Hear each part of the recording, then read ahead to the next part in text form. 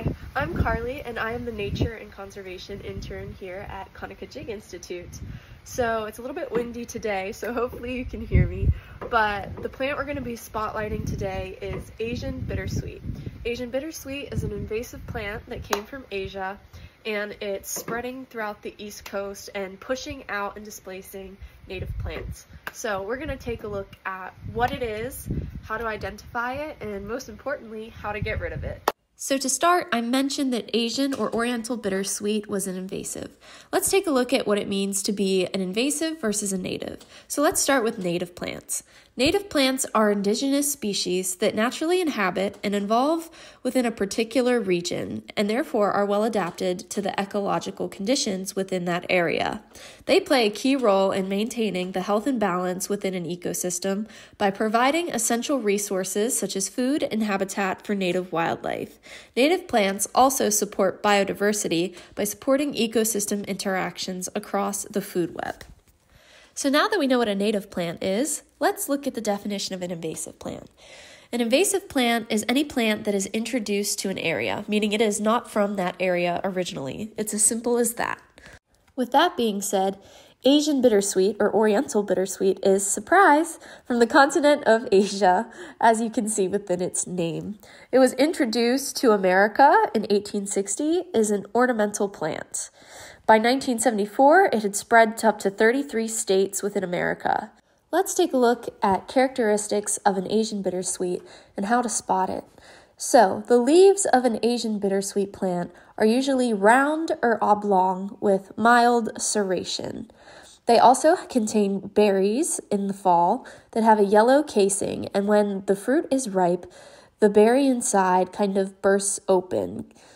Due to the berry's bright red and yellow appearance, this makes this plant a popular material choice for wreaths around fall time, which is one of the ways that this plant unintentionally spreads.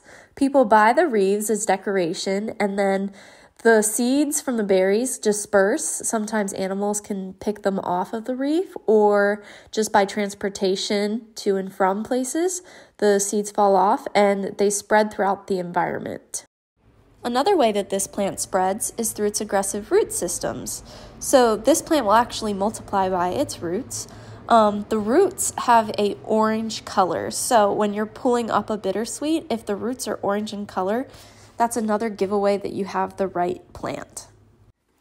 Going back to the vocabulary that we learned at the beginning of the video, there is a native plant look-alike to Asian bittersweet. So we're going to compare the two just in case you're ever concerned about eradicating the wrong plant. So American bittersweet is a native. It would be okay to have around as compared to the Asian bittersweet, which we want to get rid of.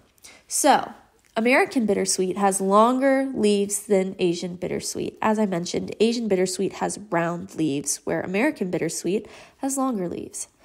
In American bittersweet, the flowers and the fruits are also at the end of the stem, versus Oriental bittersweet has flowers and fruits along the leaf axils, which are throughout the plant. Another characteristic that distinguishes between the two are the stems of American bittersweet. When they are mature, they have a smoother stem, as where Asian bittersweet has a rougher bark stem type of characteristic. So let's look at the removal methods. Cutting and pulling. When pulling the plant, you're going to want to pull it young. The plant gets harder to pull the older it gets. But when you pull it young, that's by far one of the most successful removal techniques. So if you have a plant that's more mature in age, it's going to be harder to pull. Therefore, you would have to cut it. Now, when cutting this plant, you don't want to cut below the soil like you would think. The root system is aggressive and it can spread by roots. So if you're cutting below the soil line, that actually gives the plant potential to spread even faster and more aggressively. So to remove this plant, you want to cut 1 inch or 2 above the soil line. So the next part of the video is going to be what it looks like to go out in real life and identify and remove Asian bittersweet, especially here at CI. So the video you're about to see is an example of me going around here at the Conica-Jig Institute, identifying Asian bittersweet and how I remove it. Hi, so here we have an invasive pile. I've gone and removed a lot of invasives, a lot of weeding this morning. One of the invasives in this pile, maybe you know it, maybe you don't, Asian Bittersweet. Asian Bittersweet is an invasive vine from Asia. What it does is it spreads and it just kind of chokes out trees. The vine climbs around trees, other plants, likes to choke things out. So how did I identify this? As you can see, this is the leaf. This is what the leaf looks like to Asian Bittersweet. I think that this leaf is distinctive looking enough.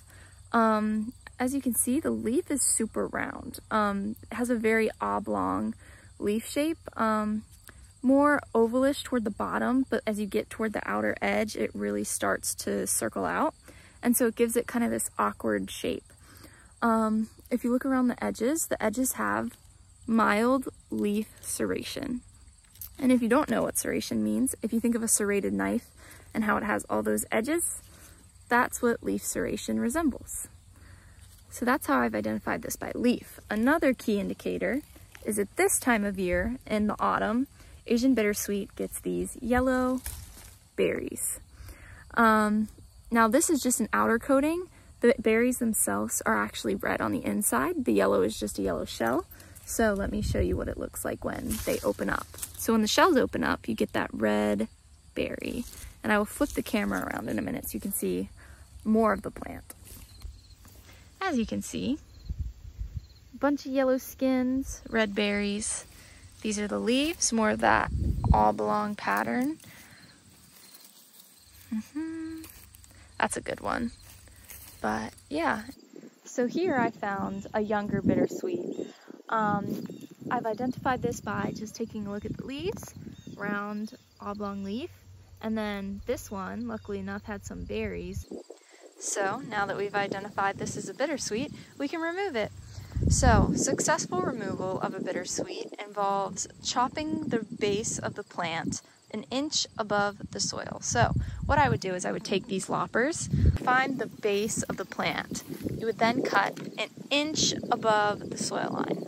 Now, why is it important to cut an inch above the soil line? So with these plants, if you actually cut into the soil line or at the root, which you may think is more effective, you could actually make the plant spread more aggressively and faster. I know when I was researching, I thought, oh, maybe cutting at the base of the root would be better, but with research, this plant actually does the opposite. When it gets cut at the roots just multiply faster and come back stronger.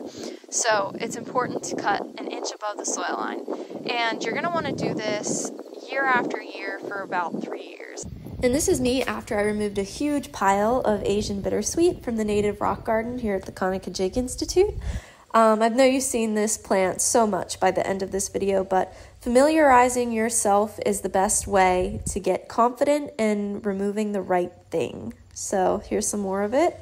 There was a lot, so the native plants are going to be very happy now. Okay, we've made it to the end of the video. If you stuck around, thank you. You're now ready to go out and remove Asian Bittersweet within the community and become an ecological warrior.